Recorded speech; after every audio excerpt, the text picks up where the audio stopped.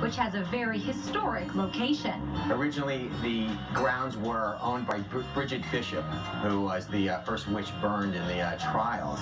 So it's supposedly haunted. Hopefully with a little help from Bridget herself, Chef Yael Woodson will be showing us how to make a delicious cornbread and crab stuffed witch flounder. So it's commonly referred to as gray sole, but especially during the month of October, we like to highlight the fact that it is called witch flounder.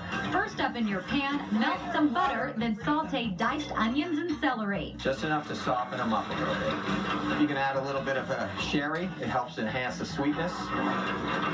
Then crumble up some cornbread. This is going to be the base for your stuffing. Sometimes it's best if you use day-old cornbread. We're going to bring over our onion and celery mixture and butter, pour that in together. All right, and then just start mixing together by hand. This is where I like to get my kids involved. Now fold in your crab meat, mix some parsley, and that's your stuffing. Easy. Very easy.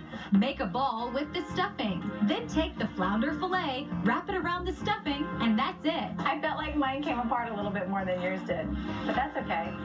Right on the cookie sheet or a Pyrex pan, in the oven, 350, 375, 10-15 minutes, you're ready to go.